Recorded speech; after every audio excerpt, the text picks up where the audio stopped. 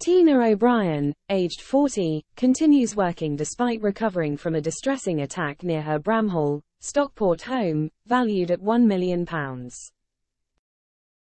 The Coronation Street actress, known for portraying Sarah Barlow, encountered a frightening incident involving hair pulling and punches, as captured in a shocking video.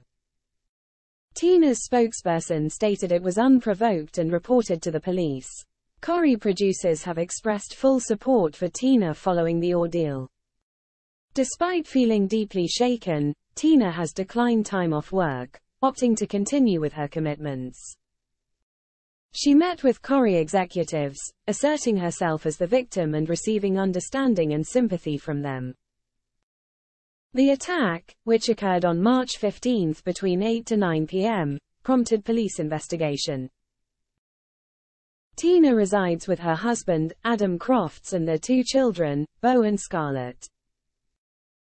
While Beau is Tina and Adam's son, Scarlett is Tina's daughter from her past relationship with Ryan Thomas, her former Corrie co-star. Tina and Ryan dated from 2003 to 2009 before she found happiness with Adam, marrying him on New Year's Eve in 2018.